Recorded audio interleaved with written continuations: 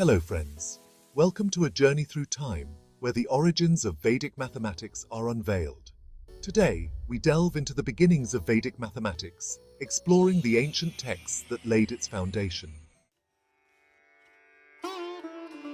The Sulba Sutras, literally meaning the rules of the chord, are a collection of texts from the Vedic period, dating back to as early as 800 BCE.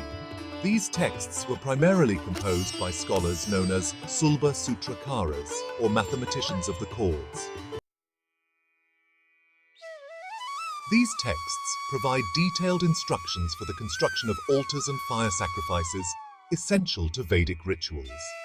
But hidden within these instructions are profound mathematical concepts. The Sulba Sutras contain principles of geometry, algebra, and even the Pythagorean theorem, long before it was known in the West. They describe how to construct squares, rectangles, circles, and other geometric shapes with precision, using simple tools like chords. One of the most famous problems addressed in the Sulba Sutras is the construction of a square equal in area to a given rectangle, a problem that involves an early form of quadratic equations. Today, the wisdom of the Sulba Sutras is being revived in the form of Vedic mathematics. These ancient techniques simplify complex calculations, making mathematics more accessible and enjoyable for students.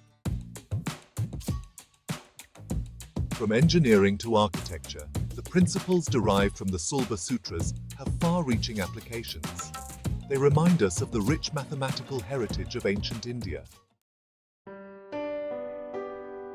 As we delve into the mysteries of the Sulba Sutras, we uncover not just mathematical truths, but a timeless legacy of wisdom and knowledge.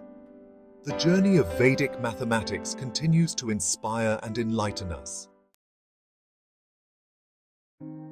Discover the ancient secrets of Vedic mathematics and let the Sulba Sutras guide your path to mathematical mastery.